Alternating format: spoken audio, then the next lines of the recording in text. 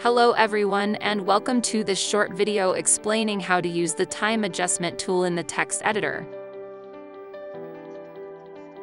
I deliberately chose an extract where there are several paragraphs that are desynchronized, and I wanted to show you this.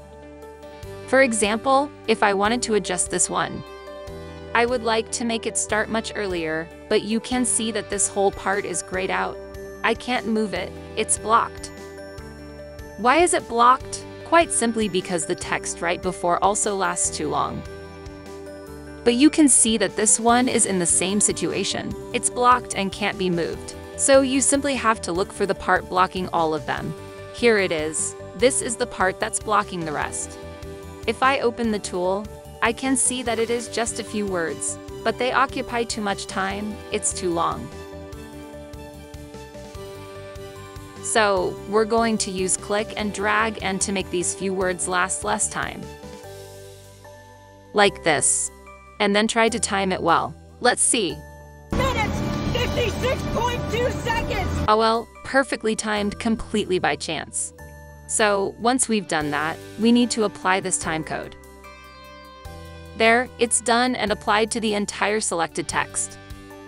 Now we can deal with this one, which was blocking that other one. Let's adjust the time. You can see that it's not grayed out anymore. Now we can make it start earlier. Just like this, and time it correctly. So let's see. Declination! Okay, so declination starts here. Declination plus 36 degrees, 46 minutes! It ends around here, so we'll just click and drag. And don't forget to apply. We can do the same for this one, which now should be unblocked. There you go. Let's see. 6 minutes, 56.2 seconds! It ends around here and it starts here. Let's have a look.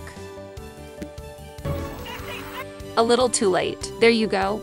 It's not necessary to make it perfectly timed. 56.2 seconds! There we are, and then click on apply. And now, time is fully adjusted. 6 minutes, 56.2 seconds! Declination plus 36 degrees, 46 minutes, 56.2 seconds!